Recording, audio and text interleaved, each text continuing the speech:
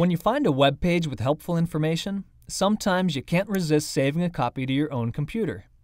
To do this, simply click Internet Explorer's Page button and choose Save As from the drop-down menu. A Save Web Page box appears with the page's name in the File Name text box. Now browse to where you want to save the file. Choose how you want to save the page in the Save As Type drop-down list. You can choose to save it as a Web Archive single file, a Web Page Complete, a Web Page HTML only, or a text file, which is just the text from the page. Choosing Web Archive is the easiest. Click and save. With this option, Windows 7 saves the web page as one file you can then reopen with a double click.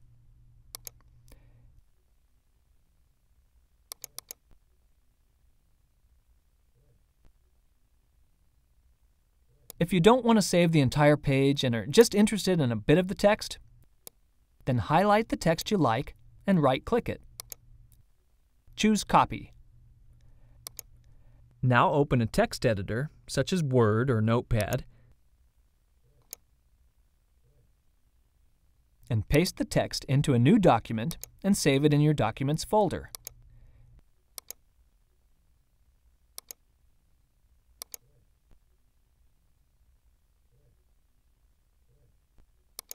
If you're only interested in a picture on a web page, do this.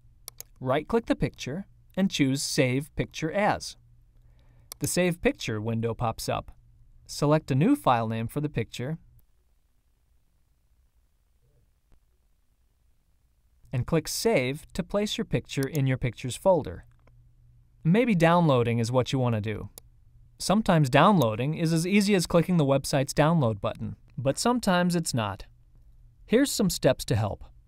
Right-click the link pointing to your desired file and choose Save Target As. Now, if necessary, navigate to your Downloads folder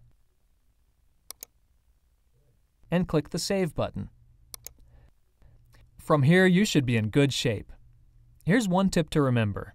Scan the new download with your antivirus program before running it.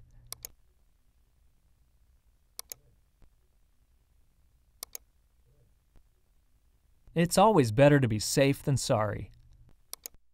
Beware of websites that try to slip in other programs, a toolbar, for example, when you download a needed plugin. Examine the checkboxes carefully and uncheck anything suspicious before you click the Install or Download button.